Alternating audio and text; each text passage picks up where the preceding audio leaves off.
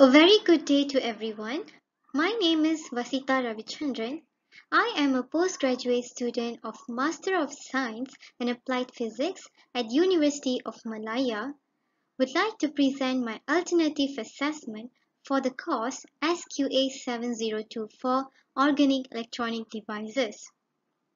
In this video, I am going to be talking about the theory of charge transport in organic semiconductor and how the theory can be incorporated in the working mechanism of an organic electronic devices. So, without further ado, let's get started. Organic semiconductors are materials made of carbon-based molecules such as polymers and small molecules that have semiconducting properties. These materials are used in a variety of electronic devices including organic solar cells, organic light-emitting diodes OLEDs, and organic field effect transistors OFFETs. In solar cells, organic semiconductors are used to absorb light and generate charge carriers which are then transported to the electrodes. In OLEDs, the organic semiconductors are used to emit light when a voltage is applied across the device. In OFFETs, the organic semiconductors are used as the active channel material and the gate dielectric. Organic semiconductors can be classified into two main categories, which are conjugated polymers and small molecules. Conjugated polymers are long chains of repeating units that are connected by alternating single and double bonds, which allows for the movement of electrons along the chain. Whereas small molecules are typically composed of a small number of atoms and have a more defined chemical structure. Organic semiconductors have several advantages over traditional inorganic semiconductors such as silicon. These advantages include lower cost. Organic semiconductors can be processed at lower temperatures and with less expensive equipment, making them cheaper to produce. Next, flexibility. Organic semiconductors can be deposited on a variety of flexible and lightweight substrates such as plastic or paper, which makes them well suited for use in flexible electronics. Next, transparency. Some organic semiconductors are transparent, which can be useful for certain applications such as transparent displays. Then, tunability.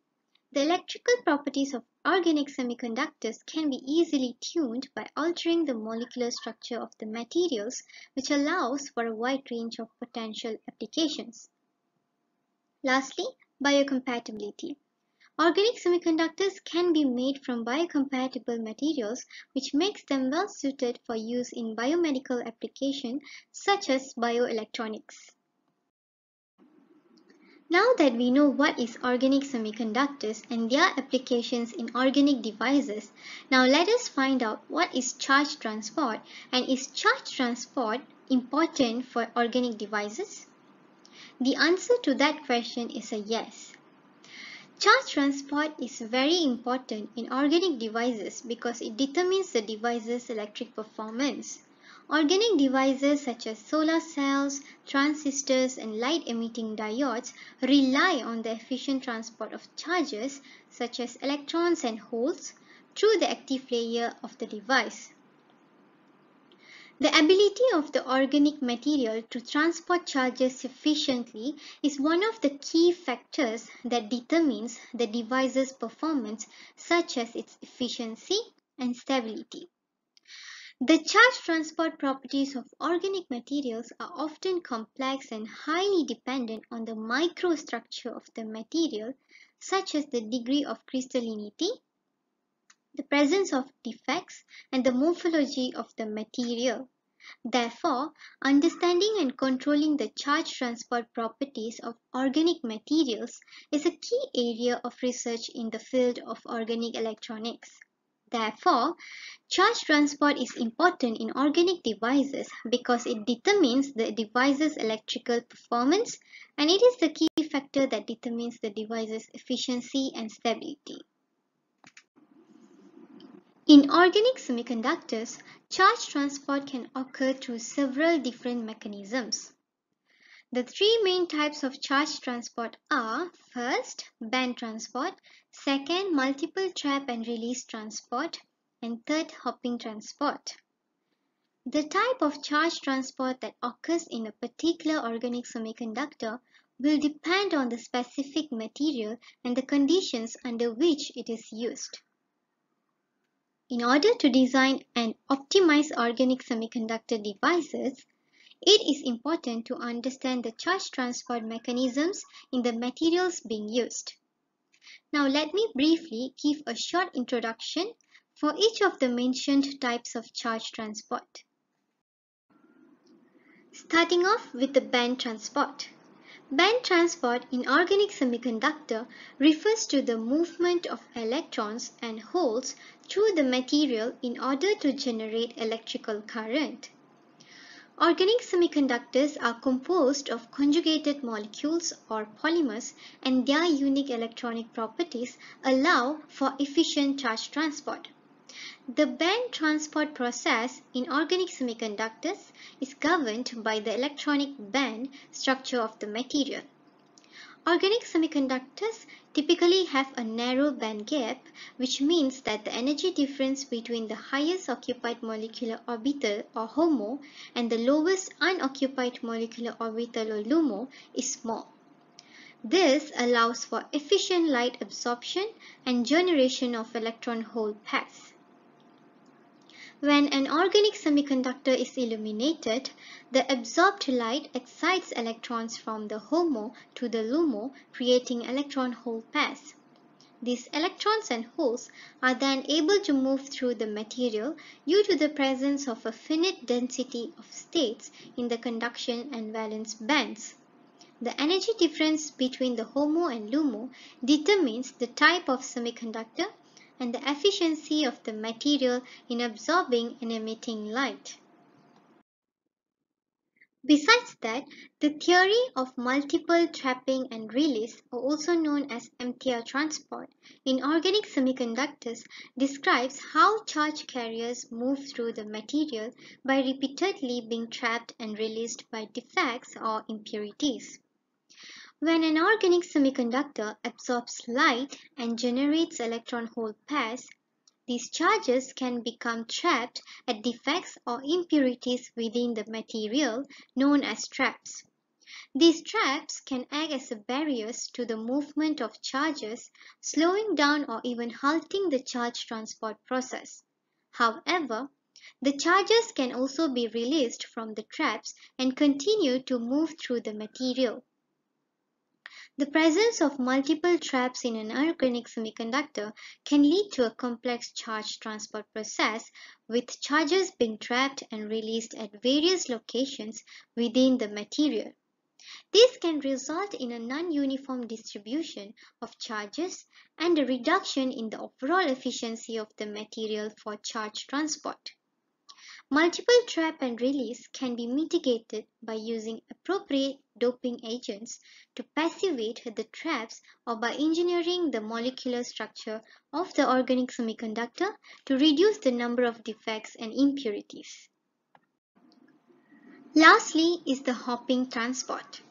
Hopping transport is a mechanism of charge transport that can occur in organic semiconductors. It refers to the movement of charges through the material by hopping from one localized state to another rather than through a continuous band of states as in band transport. In organic semiconductors, the electronic structure is often described by a disordered energy landscape with a large number of localized electronic states such as defects or impurities. These localized states can act as traps for electrons and holes, slowing down or even halting the charge transport process. However, the charges can also move through the material by hopping from one localized state to another. This process is known as hopping transport. The rate of hopping transport is determined by the probability of finding a nearby localized state with a lower energy, as well as the energy difference between the initial and final states. Hopping transport is generally less efficient than band transport as it is affected by the presence of defects and impurities in the material and by the temperature. Hopping transport typically dominates in materials with low carrier mobility or high disorder. So now that I have explained the types of charge transport exist in organic semiconductor, hence in the next part of my video, I'm going to be more specific by selecting poly-3-hexylthiophene, or also known as P3HT, as my organic semiconductor, and will be explaining the theory of the type of charge transport of the P3HT and how the theory is incorporated into the working mechanism of organic solar cells, or also known as OSCs. P3HT, or also known as poly-3-hexylthiophene, is a conjugated polymer that has been widely studied as a material for organic solar cells. Organic solar cells are a type of photovoltaic device that converts light energy into electrical energy using organic materials. P3HT is a p-type semiconductor, which means it has a higher hole mobility than electron mobility. As a result, P3HT is typically used as the electron acceptor in OSCs, where it is blended with a small molecule electron donor such as PCBM to form the active layer of the solar cell. The active layer of the solar cell is where the light is absorbed and the charges are generated. The P3HT chains in the active layer form of a conjugated backbone and allow for efficient charge transport and recombination. The P3HT and PCBM blend in the active layer forms a bulk heterojunction, which allows for efficient in-charge separation and collection. P3HT has been found to have a relatively low open circuit voltage in organic solar cells, which limits the overall efficiency of the device. However, several approaches have been proposed to overcome this limitation, such as blending P3HT with other conjugated polymers such as P.PSS, or using P3HT in combination with other electron acceptors such as fullerene derivatives. In summary, P3HT is a widely studied material for organic solar cells and is used as an electron acceptor material in bulk heterojunction solar cells. Its performance is limited by its low open circuit voltage, but research is ongoing to overcome this limitation. In P3HT, band transport is the mechanism by which charge carriers move through the conjugated polymer backbone with the help of the delocalized pi electrons. This mechanism is similar to the way charge transport occurs in inorganic semiconductors, and it is characterized by a high mobility and a relatively low disorder.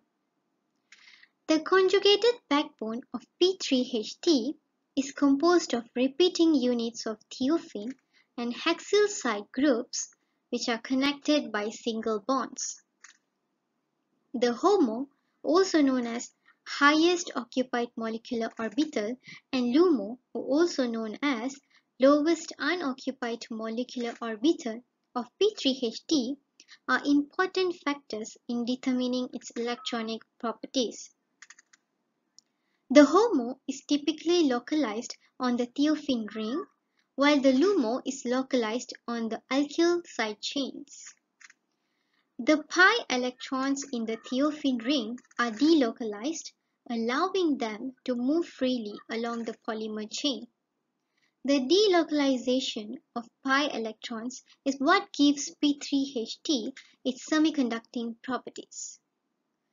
When light is absorbed by P3HT, it excites an electron from the valence band to the conduction band, creating a hole in the valence band and an electron in the conduction band. These charge carriers can then move through the polymer chain via band transport. The mobility of the charge carriers in P3HT is determined by the strength of the interactions between the pi electrons and the surrounding environment, such as the polymer chain and the solvent. The band transport mechanism in P3HT is characterized by a high mobility of charges, allowing for a faster and more efficient transport of charges through the device. This is important for achieving high brightness and efficiency in organic solar cells. However, the mobility of holes in P3HT is relatively low compared to inorganic semiconductors, and it is affected by the disorder in the polymer chains, which can cause scattering of the charge carriers. In organic solar cells, the mechanism of charge transport can be divided into two main stages, which are exciton generation and charge separation. Exciton generation is when a photon is absorbed by the active layer of the solar cell. It creates an exciton, which is a bound state of an electron and hole, whereas charge separation is the exciton that migrates to the interface between the active layer and the electron transport layer, where the electron and hole are separated and collected by the electrodes. The charge transport mechanism in organic solar cells is typically governed by diffusion, which is a statistical process where charge carriers move from regions of high concentration to regions of low concentration. The efficiency of charge transport in organic solar cells is influenced by the thickness of the active layer, the mobility of the charge carriers, and the quality of the interfaces between the layers. Another important point is that the charge separation mechanism is dependent on the energy level alignment at the interface between the active layer and the electron transport layer, which is achieved by using materials with suitable energy levels. In P3HT-based organic solar cells, charge transport occurs via a process called band transport. Band transport is based on the movement of charge carriers through the material rather than by diffusion. When a photon is absorbed by the P3HT active layer, it creates an exciton, which is a bound state of an electron and hole. The exciton then migrates to the interface between the P3HT active layer and the electron transport layer, where it dissociates into a free electron and hole. The free electron and hole are then able to move through the material due to the presence of a band gap, which allows them to move freely without being bound to each other. The dissociation of the exciton is facilitated by the energy level alignment at the interface, which is achieved by using materials with suitable energy levels. The electron transport layer typically has a higher electron affinity than the P3HT active layer, which helps to pull the electron away from the hole. The dissociated electron and hole are then collected by the electrodes, with the electrons being collected by the cathode and the holes being collected by the anode. The collected charges then flow through the external circuit to generate electricity. The efficiency of charge transport in P3HT-based organic solar cells is influenced by several factors, such as the thickness of the active layer, the mobility of the charge carriers, and the quality of the interfaces between the layers. The energy level alignment at the interface between the P3HT active layer and the electron transport layer is also crucial for the charge separation mechanism. With that, I would like to end my presentation on the theory of charge transport in organic semiconductors and its incorporation in the working mechanisms of organic devices. Thank you so much for listening.